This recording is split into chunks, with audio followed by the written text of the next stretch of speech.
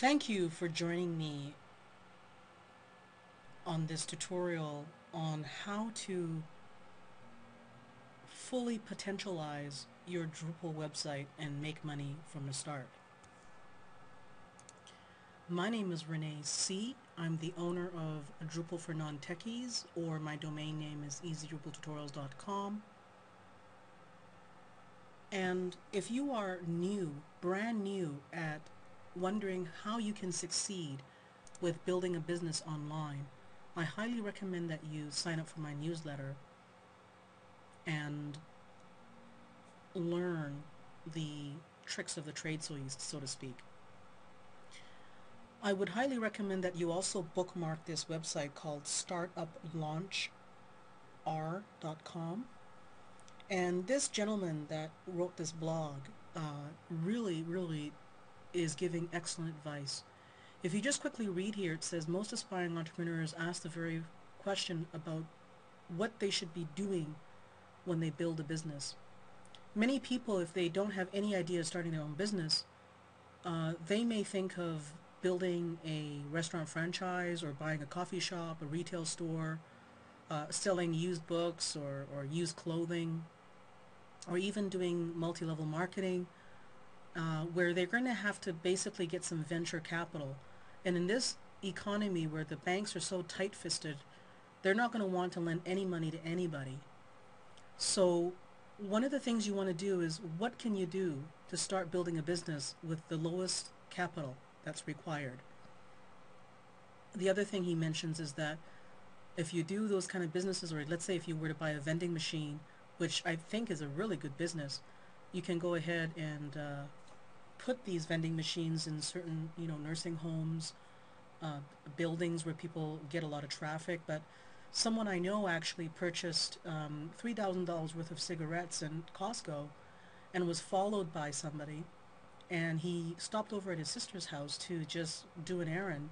In the time that he stopped over, like literally 5 minutes, these people had followed him from Costco, broke into his minivan, and stole $3,000 worth of cigarettes and inventory. And so you don't have insurance to cover those kind of costs. I'm not saying that's going to happen to you, but in this economy where many people are losing their jobs, 100,000 people are losing their job every week, according to the newspapers, you don't want to take such risky startup businesses and be working 12 hours a day, 7 days a week, and burning yourself out.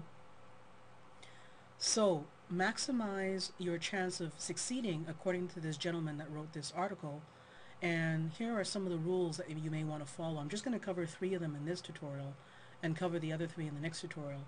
The first one is, he says, you should solve a certain problem for a certain group of people. So you want to figure out what your target market is.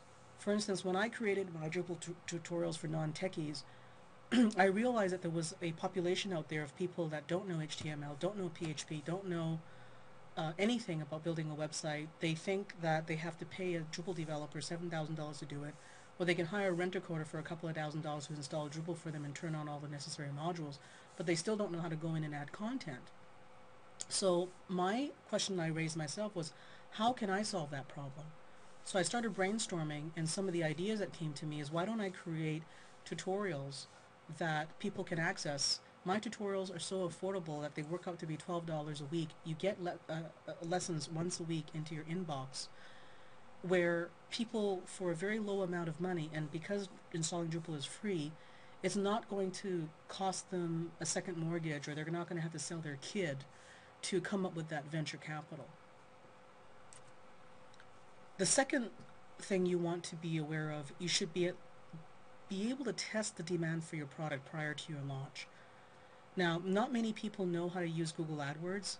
There are services out there like Pay-Per-Click Ninja, Pay-Per-Click Classroom, Armin Moran. All of these people are excellent resources to go to start an AdWords campaign.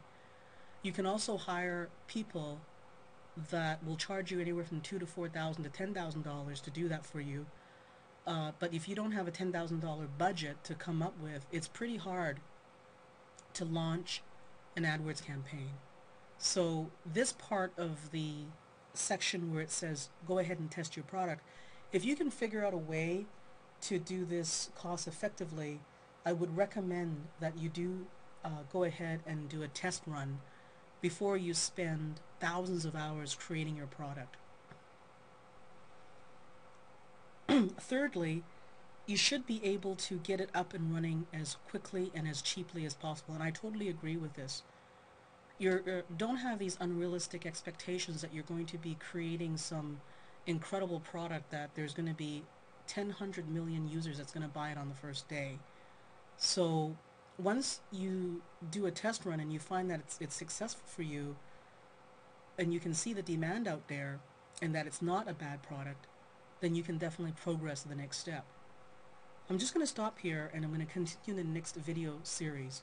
So let's go ahead and have you go to easydrupaltutorials.com and check out the different tutorials that you can access to build a Drupal Web 2.0 website.